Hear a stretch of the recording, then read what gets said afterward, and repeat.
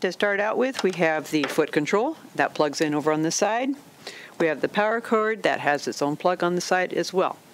And this is the knee lifter. Now the knee lifter plugs in right down here, and what it does is it gives you a hands-free ability to lift your presser foot, which is really handy when you're doing something like free motion quilting.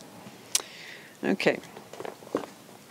Now we have these other accessories here that come in a little bag in your machine. To start out with, we have the quilting bar. Now what this is good for is to sew parallel lines of stitching. So it fits right back here in the back of the foot holder like that. You'd sew your first line of stitching, move your fabric over, follow that first line of stitching with the quilting bar and do your second line of stitching, and that'll give you parallel lines of stitching. It's really a nice feature. Okay, and then we have the auxiliary spool pin. It fits right up here on the bobbin winder. There's a little felt that goes on it, and that is for spools. If you're going to do 2 spools of thread, like for twin needle sewing, I'll show you what twin needle sewing. Now this is on a different machine, but twin needle sewing is where you use 2 needles. This machine will actually do this kind of stitching. So a twin needle would be, let me show you quick and fast what a twin needle looks like. Here we go. It doesn't come with your machine, but you can use this, and you'd use it for sewing 2 lines of stitching. So you'd have 2 spools of thread, and then of course your single bobbin thread down there. So that's what this is for right here. Now the felt is so that when you're sewing and you stop sewing, your spool doesn't continue to spin. That's what it acts like a little brake. Okay, then we have the straight stitch foot, and so you can only stitch straight right there in the center needle position. It's good for some fine fabrics. Then for buttonholes, this does make a 1-step buttonhole, so we have the buttonhole foot. I have another video on how to do that. This is your overcasting foot. So there are several stitches on here that you could use for overcasting, stitch and overcast. Overcasting helps keep the edge of the fabric from fraying. So this is going to help keep that edge from curling up as you're overcasting. That's overcasting foot. This is your zipper sewing foot. Now zipper sewing is a sewing technique, so I'm not going to show how to do that, but just know that you can put this on either side so you can sew next to the teeth of the zipper if that's what you want to do. Okay, then we have our blind hem foot. Now this has got quite a bit of adjustment that you can do depending on how thick your fabric is. An example of blind hem would be like on this fleece here, where I've done a blind hem stitch, and you can't see that stitching at all on this side. That's what a blind hem is, and this is the foot you would use. This is also good for doing top stitching on the edges of like collar and cuff. You could put the edge of your collar and cuff right there, and do a nice even distance between the edge of your collar and your stitching line, and you can adjust it with the little hand wheel. Okay, this is the open toe foot. Now this is really nice for like stitch in the ditch quilting, where you're going right exactly on the well of the seam. This is also good if you have a particular line that you're trying to go for, because you can see right where the needle goes. This is your 1/4 inch quilting foot.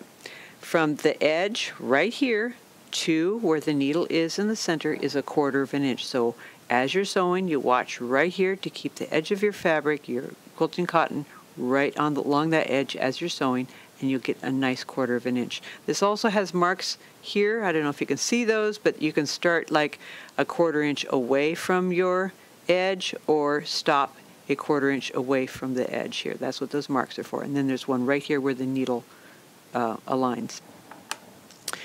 And this is your free motion foot. Now, you would have to take the ankle off in order to get that. These others have these bars here for quick change. This is where you'd actually take the foot holder off and put this on. This part goes above the needle bar, so every time the needle goes up, the foot goes up. So that's how you get your free motion quilting. You'd also want to lower your feed dogs while you're doing that. Okay, now we have the multi-purpose tool. We have a brush, but it's also a seam ripper. I like to have the cap on the seam ripper, when I'm using it, gives me more to hang on to. Plus, when you set it down, it's not going to roll away. We've got a little bit of a magnet there, but it doesn't want to roll away because of these lugs there. That's a really nice feature. But keep it covered up when you're not using it.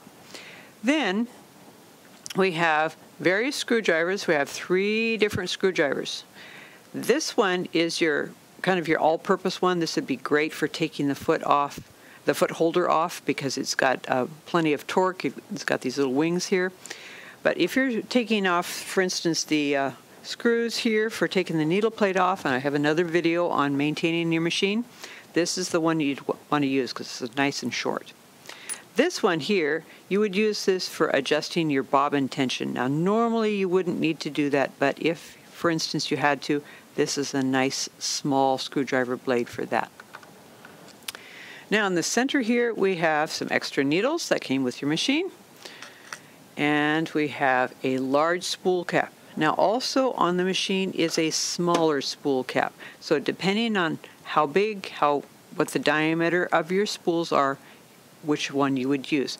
If you have one of those spools that has, it's just like a tube with no end caps, then you would use this, but you turn it around, poke this into the end of the tube of the thread, and that helps keep the thread on the horizontal spool pin. That's what that's for. Put that right back on there. Then you have your bobbins, your extra bobbins. Now, these are plastic class 15 bobbins, so when you go to get more bobbins, make sure you get the kind that goes with your machine. It's a common kind of bobbin, plastic class 15. If you have old bobbins that are metal class 15, don't use them in this machine. You want to use the plastic kind. You also have one bobbin that comes in your machine, and you also have the foot, the all-purpose foot that comes with your machine here. That's the zigzag foot. It's for basic sewing, is what that is. And of course, that is easy to put on and take off.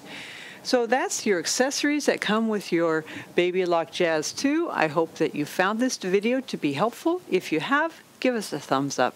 If you have comments or questions, you can leave those in the area down below.